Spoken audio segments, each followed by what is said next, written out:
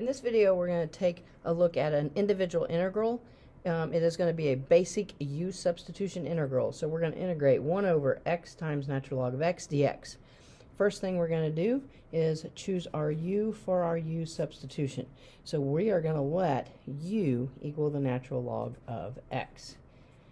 Alright, when I then take the derivative of both sides, we'll have a du is equal to a 1 over x dx.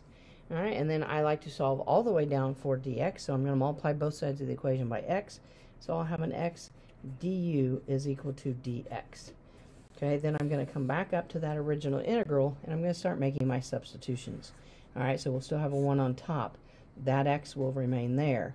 Alright, natural log of x, we said was u, so I will replace that with a u.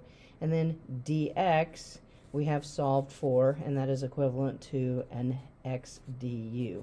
What that's going to allow us to do then is to cross out all of the x's, and we will then have an integral in terms of u. The integral of 1 over u du. Alright, that one is one that you should have memorized. Alright, so you'll just have it known as the natural log, absolute value of u plus c. And then for a final step, you'll take that u and you'll replace it with what you said it was equal to at the beginning. So we will have a natural log, absolute value, natural log of x, and then plus c. Alright, so definitely a straightforward U-substitution integral that would be found in a Calc 1 class. Definitely thanks for watching. If the videos are helping, please share with your friends so they can benefit too.